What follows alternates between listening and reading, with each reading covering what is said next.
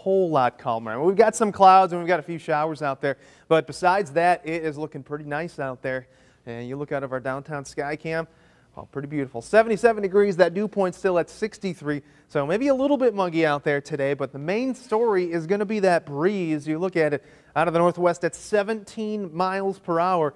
And these are sustained winds across the state. Of course, we've seen gusts upwards of 30 miles an hour or so. And those are going to be staying strong as we head into the afternoon hours. So looking at Super Doppler right now, you can see that area of low pressure that brought in the storms kind of pinwheeling its way through Wisconsin. That's continuing to drag down some moisture and bring in cloud-covered areas from Fort Dodge through the metro east towards Ottumwa, and even a scattered shower or two up near Mason City. But looking regionally, we will eventually work in some drier air behind this.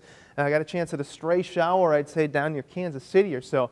But by and large, we will be clearing out after this system moves through. You can see kind of shooting just south of the Great Lakes there. And on the back edge of this, perhaps some patchy cloud cover as we head into your weekend. Otherwise, pretty calm out there. If you're traveling at all today, much warmer to the south. 102 for Dodge City. Middle 70s over the Great Lakes, 82 in the metro. St. Louis coming in at 95 degrees. So there is a whole lot of heat to our south, but we are riding in a little bit cooler air out there and much drier air. And your 12-hour forecast, not even a chance for rain. Look at the wind, though, out of the northwest at 15 to 25 miles an hour. That is going to continue into the evening hours, so likely not going to be catching a break from that. But again, we will catch a break from the clouds and the rain chances. Futurecast has just an isolated to scattered chance to the northeast into the evening hours. Notice the clouds still trying to hang on north of around 80 or so as we head into the morning. Those kind of briefly clear out, and as we head into Sunday, starting off the day with a little bit more sunshine out there. Clouds to the east still hanging on from that system. Your winds, though, as we head into the day on Saturday, plan on those staying relatively strong. And as we head into Sunday, finally backing down into single digits, the single miles per hour, I should say. 82 degrees out there today, and tonight temperatures backing down into the middle 60s. So we're cooling off just a little bit, and we'll be a couple degrees below average.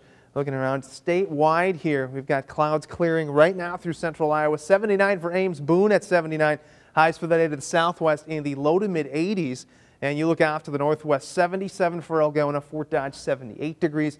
And we look off to the northeast, temperatures a little cooler, 77 for Hampton, Marshalltown coming in at 77. And to the southeast, upper 70s to low 80s. So your 8-day forecast, most days are looking pretty similar. 83 on Saturday. This weekend is looking absolutely phenomenal. We hang tight with sunshine and dry conditions on Sunday, kicking off next week dry.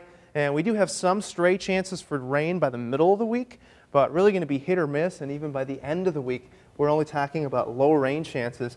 So if people do need to get out, need to clean up, need to chop up the limbs that fell to, this is going to be a pretty good weekend. Yeah, glad